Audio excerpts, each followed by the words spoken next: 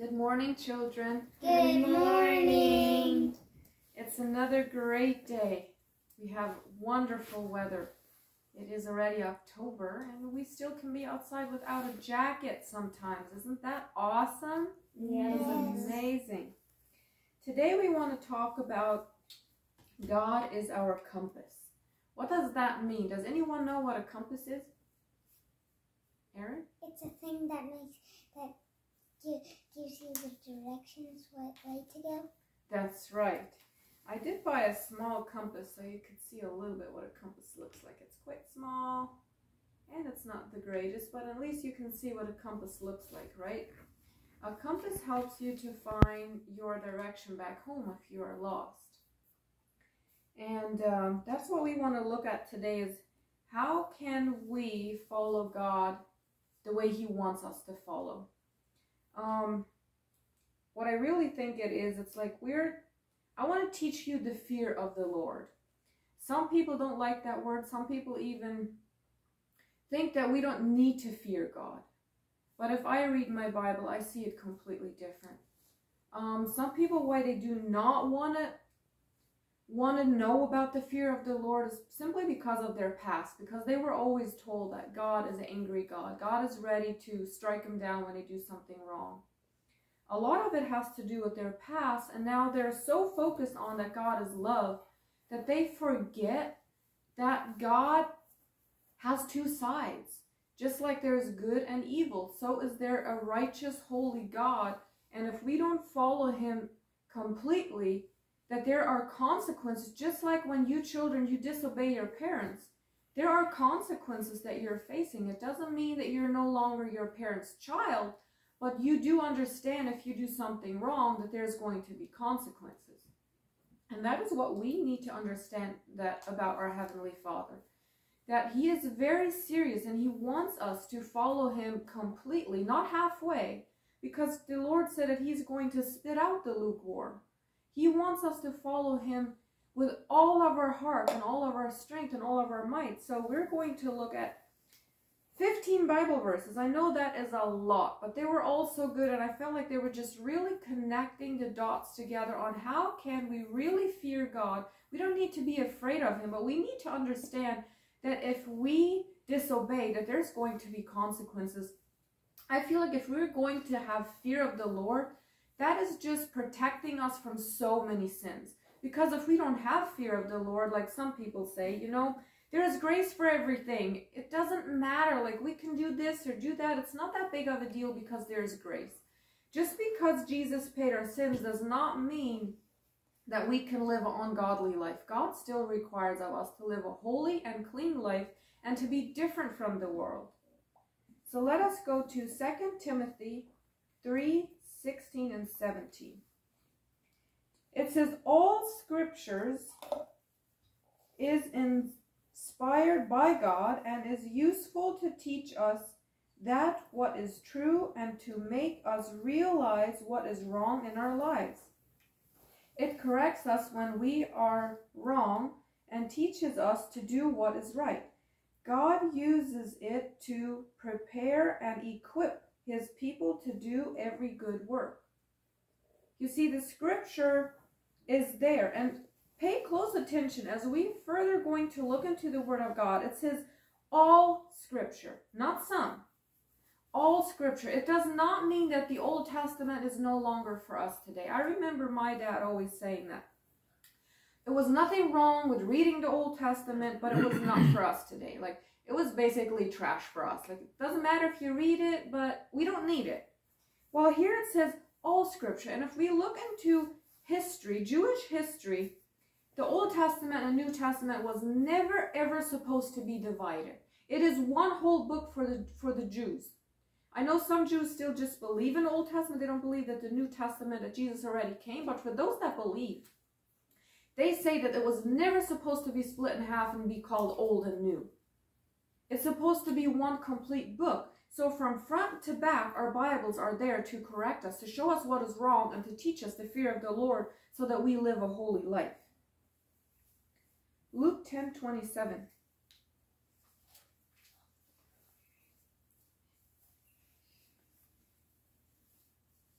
The man answered, "You must love the Lord your God with all your heart, all your soul, and all your strength, and all your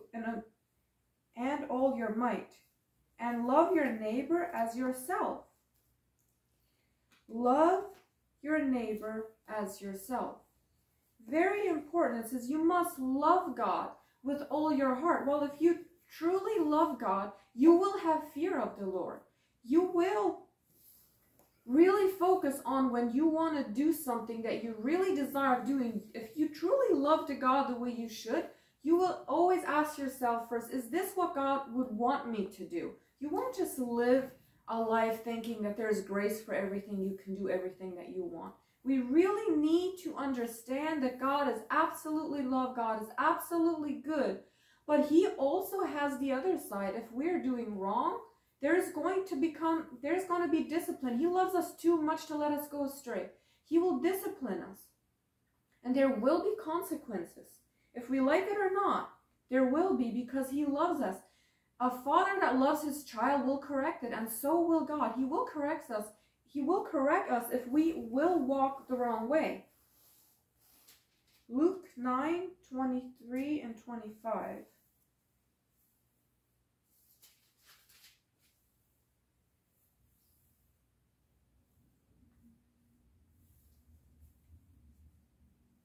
Then He said to the crowd, "If any of you want to be my follower, you must give up your own way. Take up your cross daily and follow me. If you try to hang on to your life, you will lose it. But if you give up your life for my sake, you will save it. And what do you benefit if you gain the whole world but are yourselves lost or destroyed? So if anyone is ashamed of me and my message, the Son of Man will be ashamed of the person that when he returns in his glory and in the glory of the Father and the holy angels." You see, it's very, very, very important that we fear God and that our lives matter. Like, we need to give up our own life. I know there are so many TV shows that our flesh would really want to see, but we cannot. We can't watch them because God says we're supposed to be different. We're supposed to be holy. We're supposed to watch our eyes. Well, if we fill ourselves with murder and all these evil things, well, that is just who we are going to become. So it's very important that we are careful. What are we watching? I remember in our home, we are very careful what we watch. And sometimes, I remember one time one of my sons came up and he said, "Well, Mom, my friends are watching it. They're Christians." Just because they call themselves Christians, sometimes they don't have the revelation about what you can and cannot watch. They think that those things don't matter. But some people, they clearly have that revelation, but they simply don't care because they think there's grace for everything. It is extremely important. I remember he said, "Mom, but they're Christians, they're watching it." Well, is your friend your compass? Is your friend the one that shows you the direction and the path to heaven? Absolutely not. It is God. Well, if the Bible says no, the answer is simply no. It doesn't matter if other Christians watch it or if your friends watch it and they say it's okay. That doesn't matter because they are not your compass, but God is. God is the one that directs your path.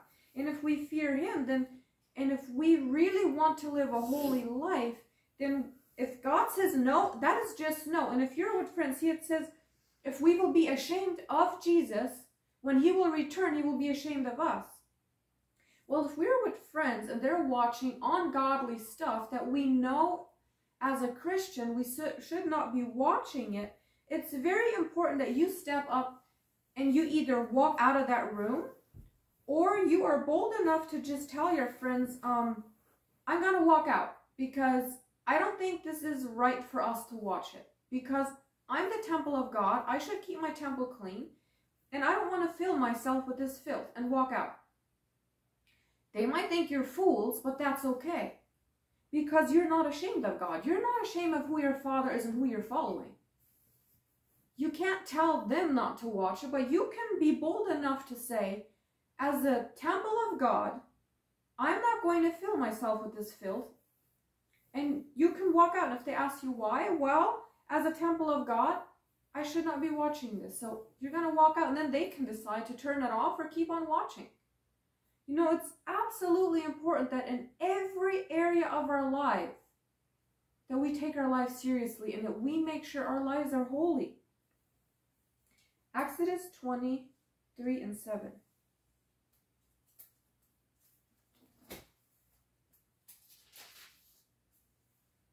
You must not have any other gods before me. You must not make for yourselves an idol of any kind or an image of anything in the heavens or on the earth or in the sky.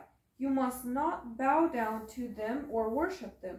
If I, the Lord your God, am a jealous God who will not tolerate your affection for any other gods. I lay the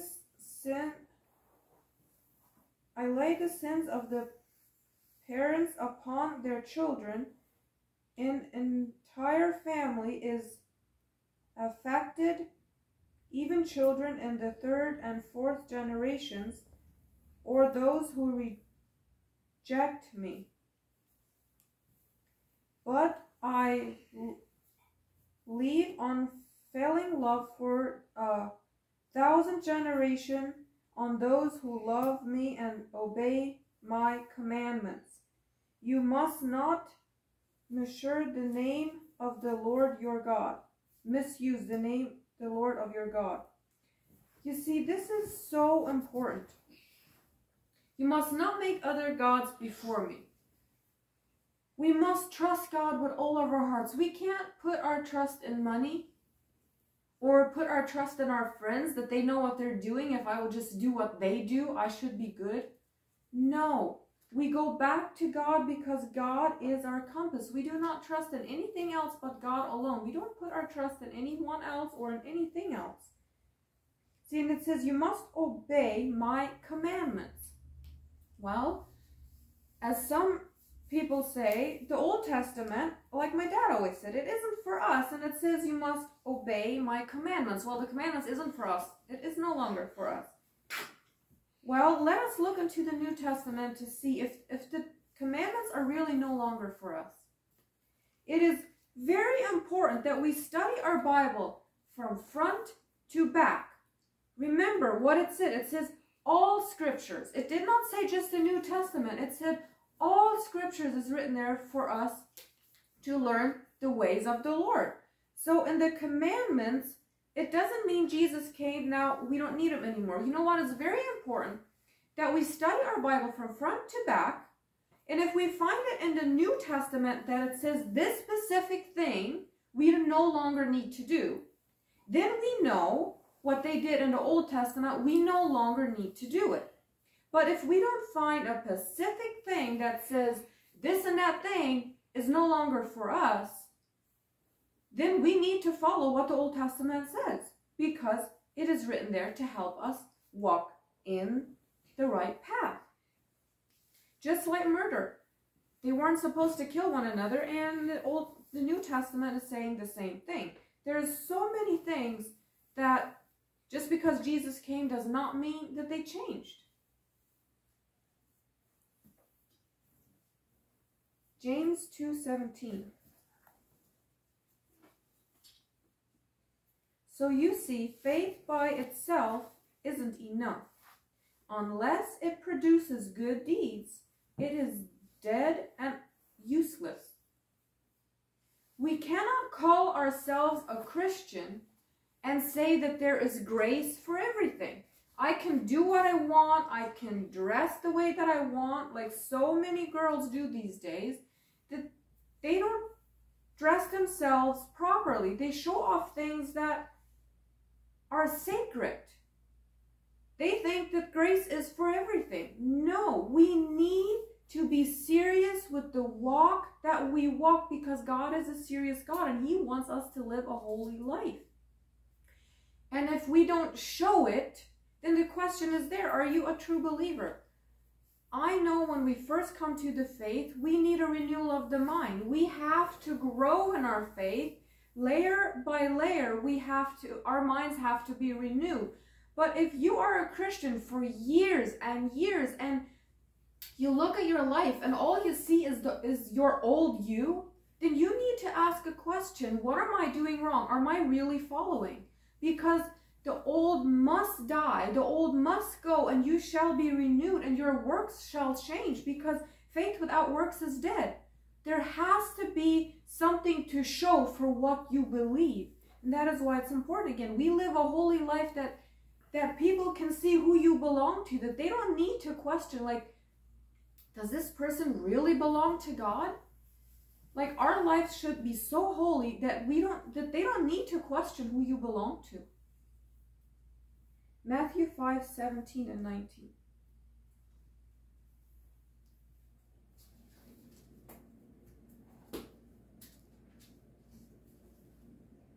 Don't misunderstand why I have come. Jesus is saying, do not misunderstand why I have come. I did not come to abolish the law of Moses. I did not come to say that doesn't matter anymore, or the writings of the prophets. See, the Old Testament is full of prophecy. He says, I have not come to abolish it. No, I came to accomplish their purpose. I tell you the truth. Until heaven and earth disappear, none of the smallest details of God's law will disappear until its purpose is accomplished. So if you ignore the least commandment and teach others to do the same, you will be called the least in the kingdom of heaven. But anyone who obeys God's law and teaches them will be called great in the kingdom of heaven. Do we understand how important it is to study our Bible front to back? That we need to take everything that is written, because God's word, the Bible is really God's heart, what His desire is for us. It's just a glimpse of who God is, and we need to study it front to back. And the commandments are not all abolished. Jesus came to fulfill them. And we need to understand that we need to follow everything that God's word is saying. Not only some, but everything. Colossians 2:8.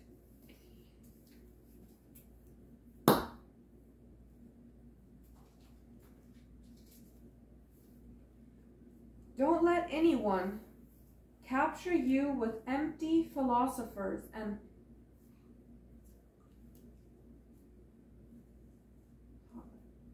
hip-sounding nonsense that comes from human thinking and from the spiritual power of this world, rather than from Christ. Don't let anyone tell you that you can take your Christian walk lightly. Don't let anyone tell you that, oh, there's grace, this doesn't matter, that doesn't matter. Don't let anyone trick you into thinking that grace has covered everything. Now you can live however you want.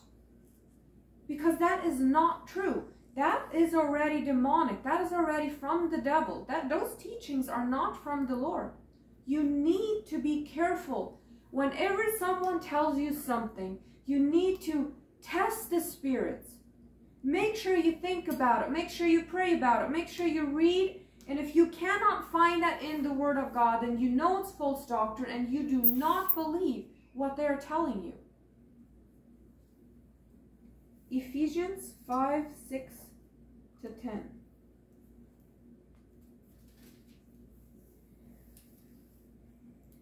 Ephesians 5, 6, all the way through 10. Don't be fooled by those who try to excuse their sins, for the anger of God will fall on all who disobey him. Are you hearing it? Are you hearing, children? Yes. I'll read this verse again. My heart is just in so much pain when I look around at Christians these days. There are so many that do not take their walk seriously with God. And I sure hope you children will understand that our walk, if we call ourselves followers of Christ, that every inch of our being will show it who we belong to. Don't be fooled by those who try to excuse their sins, for the anger of God will fall on all who disobey him. Don't proclaim in the things those people do. For once you were full of darkness, but now you have light from the Lord. So live as people of light. Before you were born again, you were full of darkness. You were full of unrighteousness. You were full of ungodly deeds. But now that you have come through the faith, let your lights shine. Let the world see who you belong to. When you play, when you work, when you go to stores, let the world see who you belong to. For this light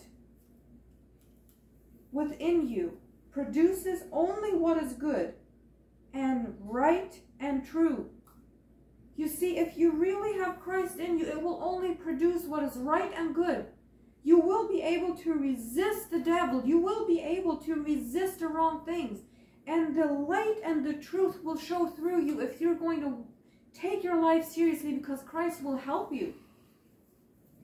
Careful, determine what pleases the Lord. Careful, determine what pleases the Lord. Even when you go to a store and you want to buy stuff, first ask yourself, if I will buy this toy, is this something that will please the Lord? There are many toys that look beautiful, that look fun. But if you do your research, why they created the toys, they created it for one purpose: to destroy children. I know mermaids are very beautiful. For you that don't know what a mermaid is, because you have not been exposed to ungodly toys, it is a Barbie that is half man, half fish. Half woman. They can be man or women. But they're half fish and half human. Those toys should never, ever be in a Christian home. If we do our research, the number one purpose why they created the toys is to bring demons into your life, because there is a demonic force behind it to destroy children from a young age on, that they will not be able to live out the purpose of God. And so are there many other toys. And not just toys, there are clothes. They might look good, but then they have a symbol on them that represents pure evil, that represents Freemasons or other things. We shall be careful. We shall always discern when we buy something. Is this pure? Is this okay? Is this what the Lord will allow me to wear or to play with? And the same when we go to restaurants. I know it is very hard to live a completely holy, free life in this world. It is extremely hard because the world has so much to offer. Even Starbucks. We have never tried it ourselves, and I'm so thankful that the Lord has protected us from it. Everyone talked about how good Starbucks coffee was, and so I thought, it is more on the expensive side. I really believe we should be wise with our money that the Lord has entrusted us with. But I thought, you know what? As a special treat, maybe one day we're going to go to Starbucks and we're going to try to see if the coffee is really that good as people say. In the exact same week as I was thinking that I was going to talk to my husband about it and see if we could go there one day just for a special treat, I received a message, and I truly, truly believe that the Lord sent that message my way to protect us. He talked about how wrong Starbucks was, and I'm like, it's just a coffee. Like, seriously, man? Like, really, do I have to, like, how hard can life really get? But I thought, you know what? It's so important we discern everything. I was going to do my research. And I researched. I found so much demonic activity behind the logo of Starbucks. Really, the logo that they have is a mermaid. Well, if we look and if we listen to Satanists, some that have come out of Satanism and believe in Jesus Christ, what force is behind that? Well, then that tells me we cannot drink that coffee. We cannot support that company. That is something, as a child of God, we need to stay away from. Some people might say, we are fools. Like, seriously? Do you really have to be so careful? Like, it just makes your life miserable. It does not make my life miserable. It is hard. It's not easy. Christ never said following him would be easy. But some might say, you're over-exaggerating. You're just over-exaggerating. Well, I rather over-exaggerate my life and have God be pleased with me than just enjoying life and let God be angry at me or even put me through some consequences that I didn't have to go through if I would have been obedient. I have never heard a testimony where we know some people, they died according to the doctors, but really they weren't dead yet because their spirit came back. God sent it back, right? So they weren't really dead, they were just asleep. We have never heard any testimony where God said, you over-exaggerated your life, so you know what, you have to go to hell for this. No. He always convicted them of sins that they did wrong. He convicted them of telling them, even in dreams, that you're doing this wrong and that wrong, you need to change this, you need to change that. God never said you're over-exaggerated, so I'm upset. So I'd rather over-exaggerate and have God be happy with me than taking everything lightly, and then on Judgment Day, God has to say, I never knew you. You didn't take your walk seriously with me. Your fruit never showed that you belong to me. I really don't care if people think we're over-exaggerating. And you shouldn't either.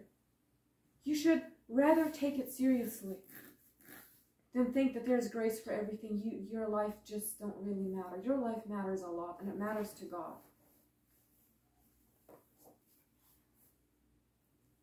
Luke 9:26. Jesus replied, what does the law of Moses say? How do you read it? Luke 9, okay, hold on, I'm at the wrong verse. Luke 9:26.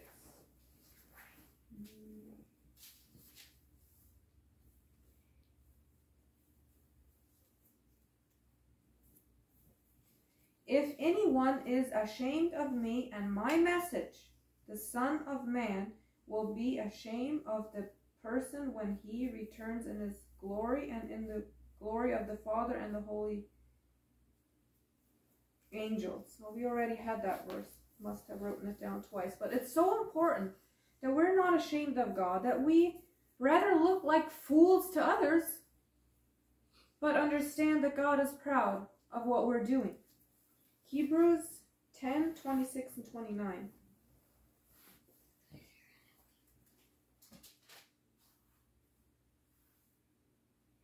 Dear friends, if we deliberately continued sinning after we have received knowledge of the truth, there is no longer any sacrifice that will cover these sins.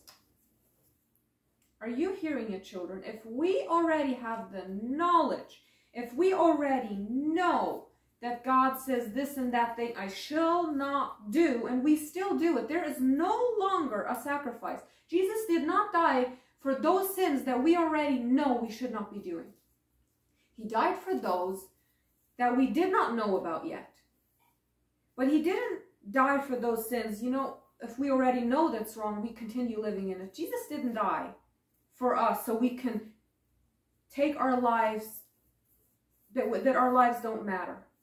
Our lives matter. He did die for us, but only if we take it seriously. There is only hold on. A little nervous today, but that's okay. We learn as we go, right? There is only the terrible expectancy of God's judgment and the raging fire that will consume his enemies. You see what God is saying? If we won't take our life seriously, that fire of hell is waiting for us.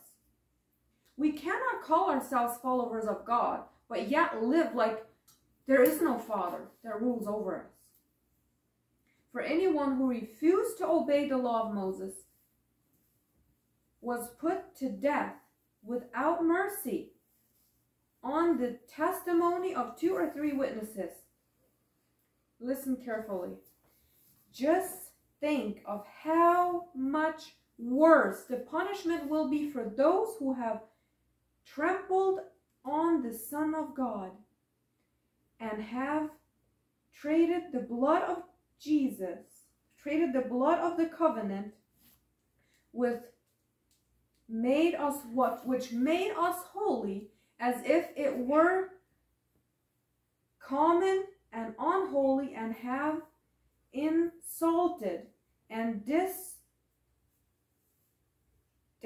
the Holy Spirit who brings God's mercy to us.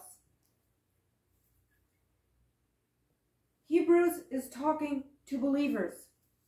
He says, how much greater is that punishment going to be for those that trampled upon the blood of Jesus? If we do not take our lives seriously, if we just think that the blood of Jesus is over everything, it just talks so deep to me. Our punishment will be greater than those that have never confessed Jesus as Lord. I'm not here to scare you, children, but I am here to teach you to fear God, to live holy lives. God's fear is not there to scare us, but to help us, but to direct our path back to heaven.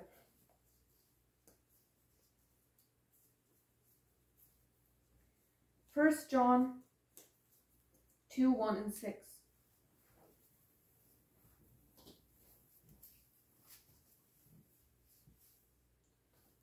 1 John 2:1-6. My dear children, I am writing this to you so that you will not sin.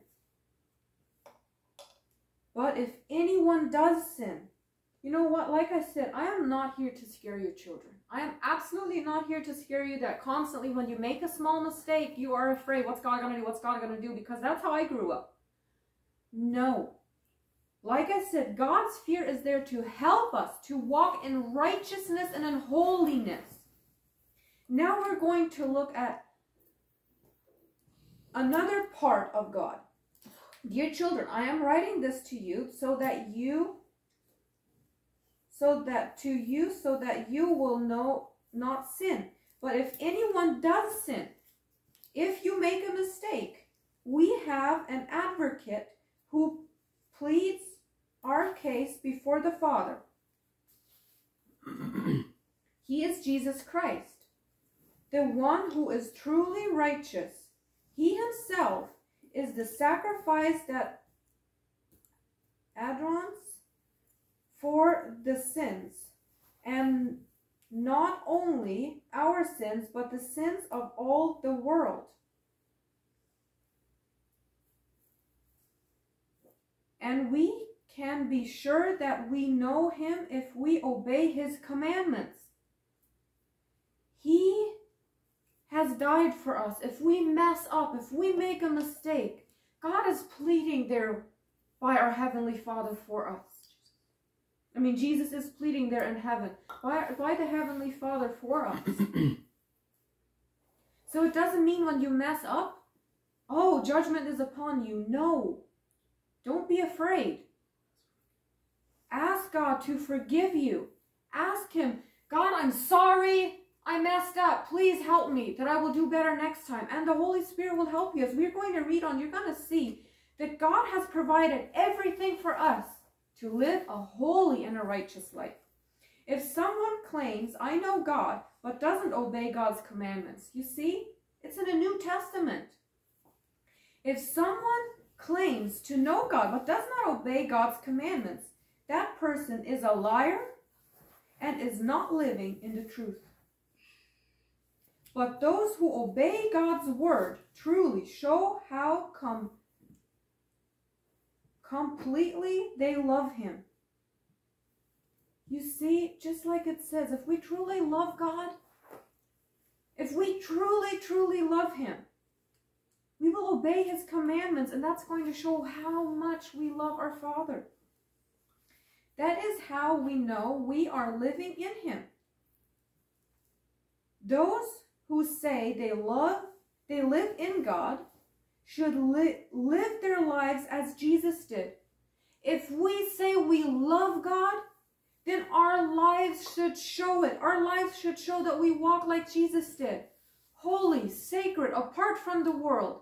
We should look different than the world, not like the world that people have to question if we even belong to God. Very, very, very important. Ezekiel 36:27.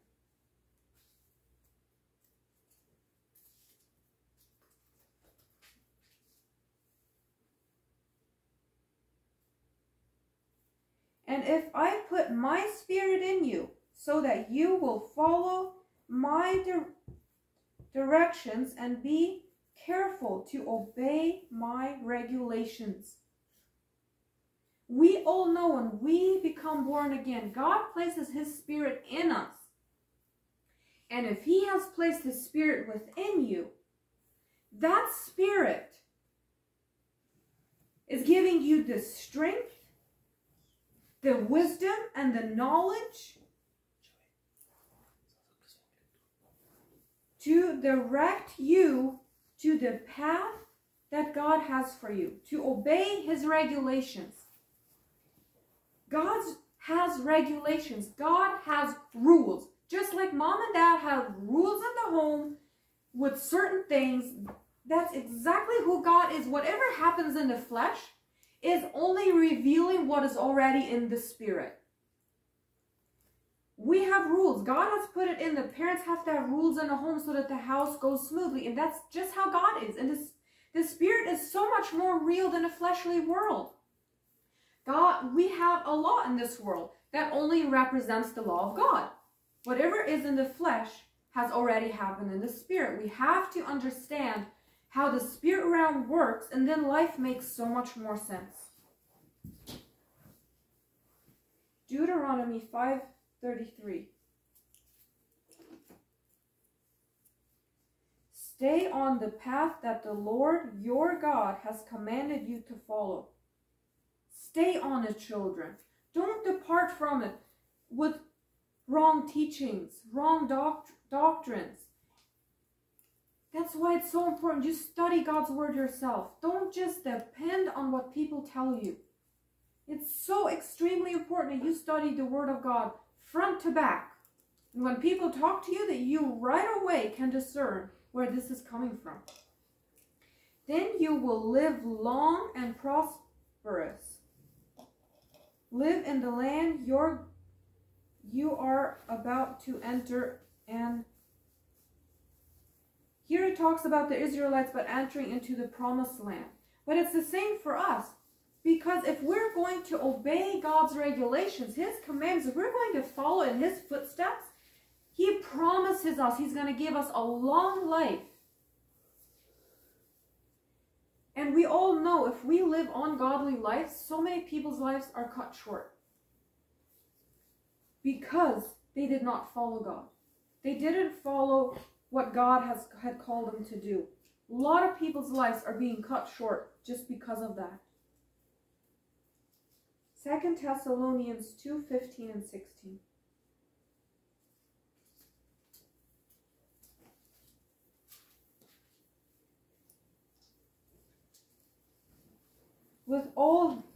with all these things in mind, I know it was a lot today, children. I gave you a lot. But it's extremely important that if you learn the ways of the Lord from a young age, that is so important, so that you will not depart from it. With all these things in mind, dear brothers and sisters, stay firm and keep a strong grip on the teachings we passed on to you, both in person and by letter. Now may the Lord Jesus Christ himself and God our Father, who loves us and by his grace give us eternal comfort and a wonderful hope. May the Lord God Almighty, through Jesus Christ and the Holy Spirit, give you the strength and the comfort to walk holy, to make sure your temples are clean and holy. You do not fill it with filth through anything. Hebrews 13:20 and 21.